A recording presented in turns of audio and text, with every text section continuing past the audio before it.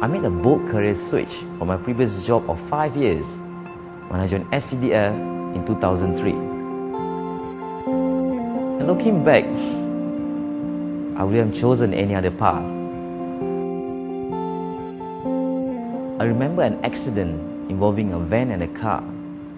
The van driver was safely evacuated, but the car driver was pinned in the wreck. He was injured from waist down to his right leg.